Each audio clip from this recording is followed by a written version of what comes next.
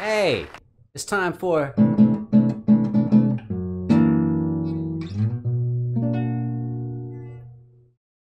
a random group that I've not heard of. I don't know what this is. I mean, I have an idea what it is, right? I have an idea that it's like some K-pop group put together. I saw the word super idol somewhere.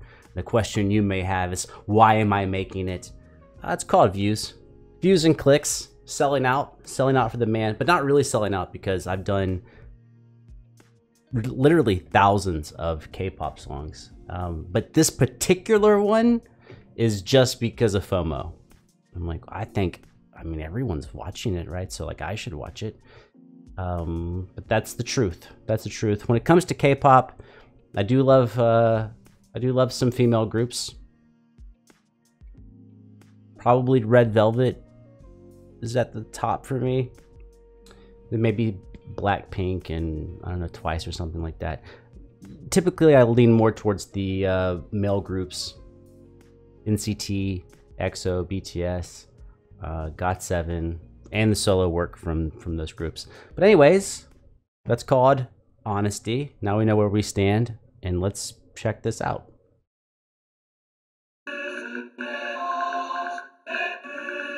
That's a chopped up sample of Gregorian chants, gotta be.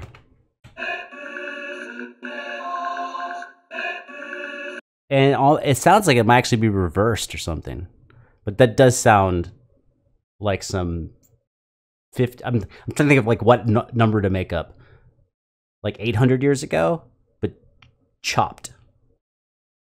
Even if it's not reversed, it's definitely chopped.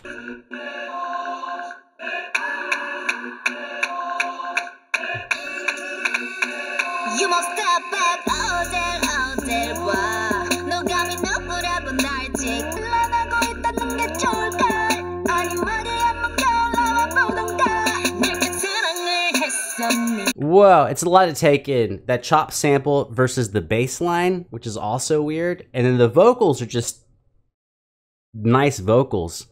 But that's weird. I'm gonna back up. I don't even know how to feel about that.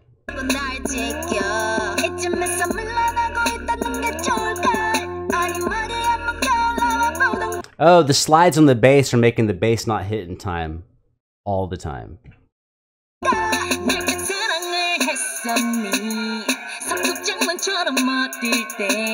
And even the drum, the snare drum. Sorry I'm talking so much, but I'm trying to like put this together in my head, like why it feels so weird. All of the elements that would normally hold a song together are all displaced. So the sample of the vocals, displaced. The way the bass is moving in the slide, displaced. And even the snare and the percussion is more off the... So it's kind of like you don't know where home base is.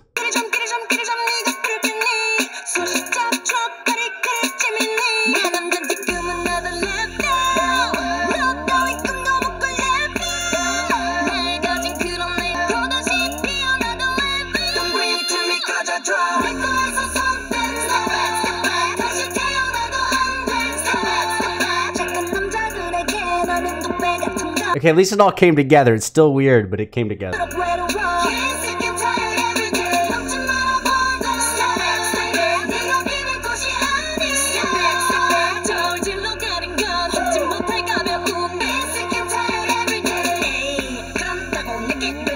I can already tell you what's up, how I feel about it. To me, this is like modern art. Like, I'm really enjoying hearing it and seeing it. But I don't... Like, I need to see it. Like, I need to see it and hear it because it's so different. But I don't think I like it. But I don't hate it. But I don't like it. It's just like an experience more than it is music.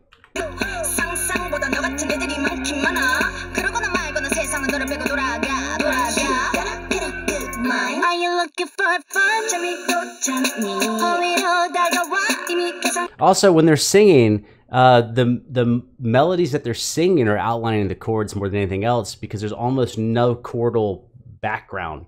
There's no rhythm section, keyboard, guitar, bass. Well, there's some bass. It's basically those chopped vocals. It's really weird. That's really strange. But they're still dancing and acting as if it's a normal song, which is like so off-putting.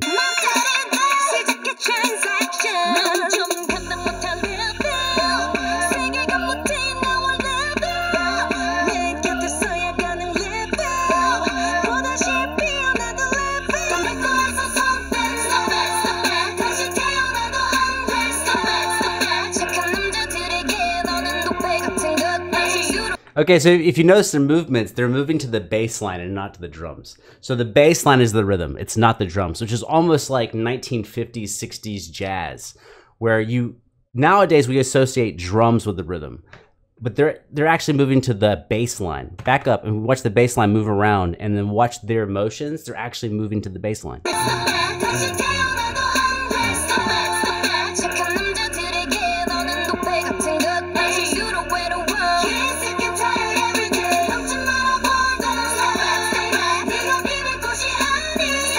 When I say that, I mean, okay, obviously they're doing rhythms on the snare drum, but all of these motions that happen in between the snare beats are all motions that coincide with the bass line.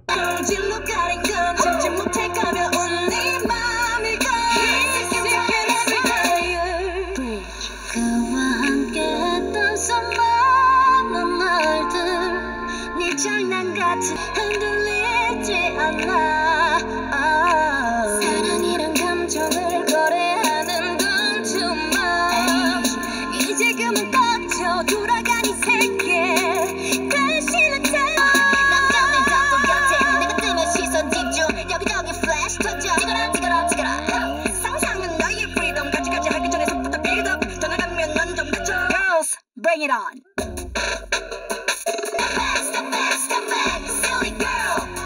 All right, I know how to put this now. Now I know what to do with this. It's like a history lesson that I read about. There was this time, I don't know, 1920s, 1930s or something. I don't know, dude. It was a history book. How am I supposed to know? Where it was choreography plus singing and instruments and stage design. I feel like this is designed to be everything all at the same time, and if you just had one, it would suck.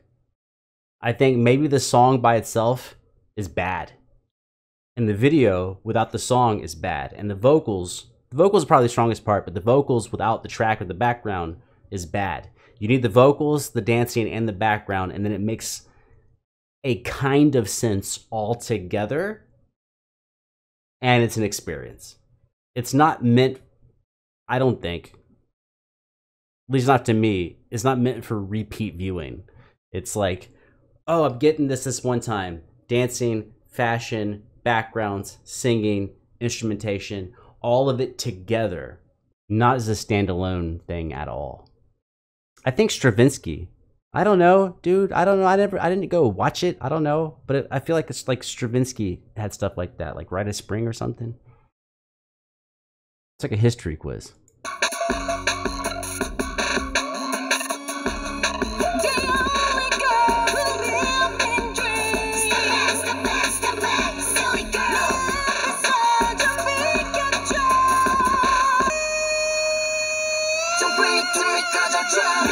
Oh yeah, it's Super Idols. I get it. Super Idols.